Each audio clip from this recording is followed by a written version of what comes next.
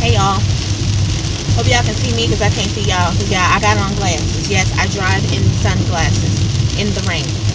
Duh. Of course I drive, people drive in sunglasses, but how many of y'all drive with your sunglasses on in the rain?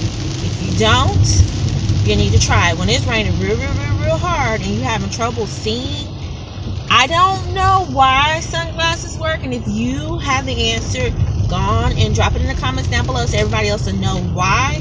But I remember reading an article years ago that said when you're driving and it's raining real hard, which it's not raining that hard now, it didn't let up some, but when it's raining real hard, to put on sunglasses, and it will help you be able to see through the rain when it's pouring down like cats and dogs and you can't see, and it really works.